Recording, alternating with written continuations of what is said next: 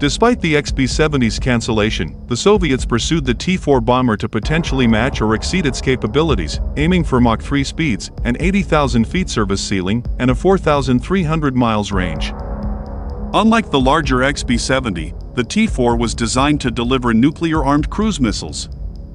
However, advancements in air defense technology rendered high-speed, high-altitude bombers less viable, leading to the T-4's cancellation in 1974 after producing just 2 aircraft. The program's innovations contributed to subsequent Soviet aviation projects, influencing the development of bombers like the Tu-160.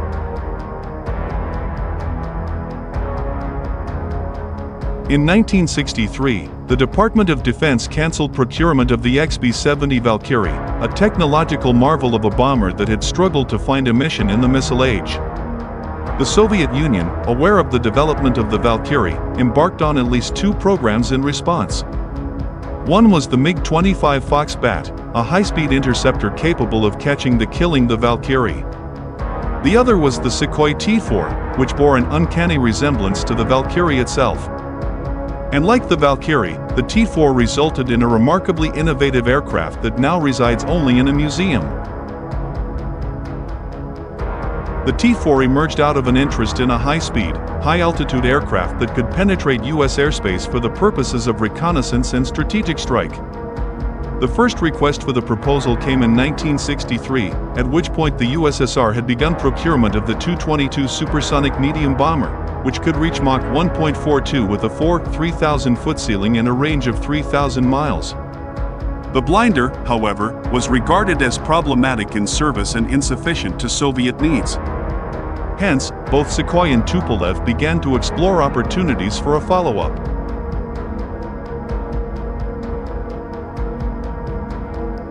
While the XB-70 had been cancelled before the formal request for proposals for the T-4, the Soviets still saw some value in an aircraft of these capabilities.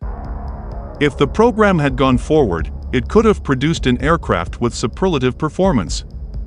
The T-4 was designed to reach Mach 3, with a service ceiling of nearly 80,000 feet and a range of 4,300 miles. With this performance, the T-4 could have outpaced the most advanced U.S. interceptors of the day.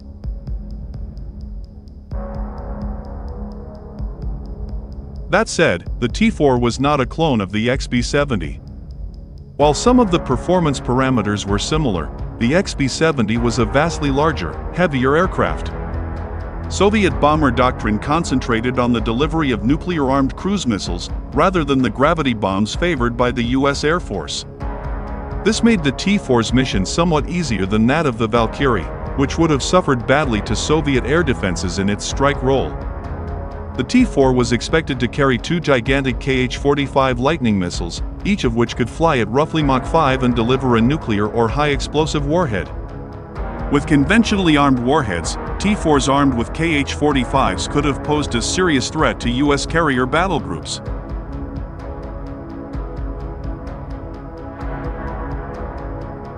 The T-4 was enormously demanding to the Soviet aviation industry.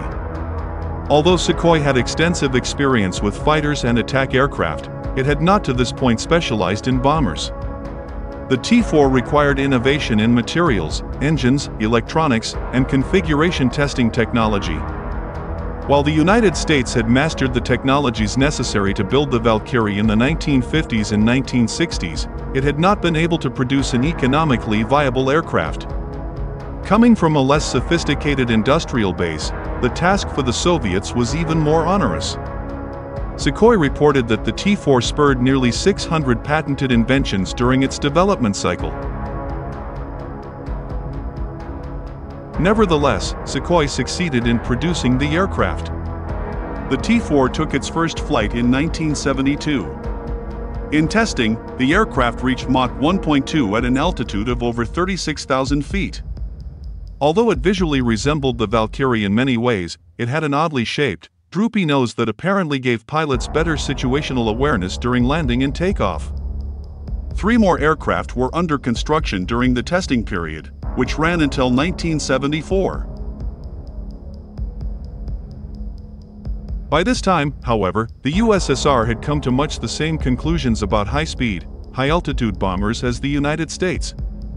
Shifts in technology, namely, the increased lethality of surface-to-air missiles at high altitudes and the presence of high-speed interceptors with long-range missiles, spelled doom for both the XB-70 and the T-4. Speed and altitude remained useful, but did not provide enough advantages from a cost-benefit perspective to offset the enormous investment required. By 1974, the project was ended. In an uncanny similarity to the XB-70, the Soviets completed 2 aircraft before canceling the program. As with the XB-70, one of those aircraft survives as a museum piece near Moscow.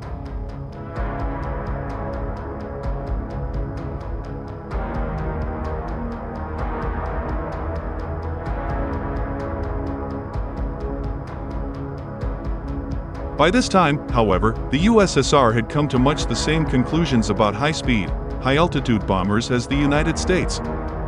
Shifts in technology, namely, the increased lethality of surface-to-air missiles at high altitudes and the presence of high-speed interceptors with long-range missiles, spelled doom for both the XB-70 and the T-4. Speed and altitude remained useful, but did not provide enough advantages from a cost-benefit perspective to offset the enormous investment required. By 1974, the project was ended. In an uncanny similarity to the XB-70, the Soviets completed 2 aircraft before canceling the program. As with the XB-70, one of those aircraft survives as a museum piece near Moscow.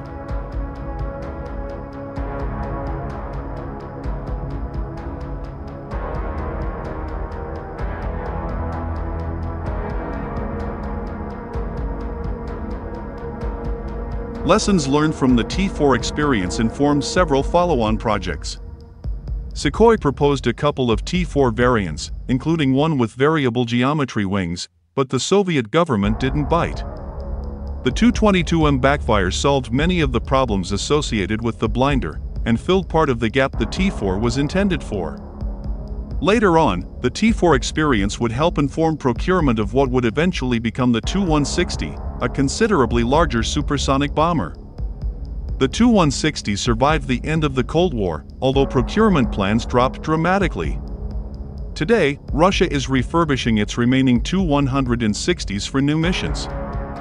Following the path set by the United States, however, Russia is also investigating the potential for stealth.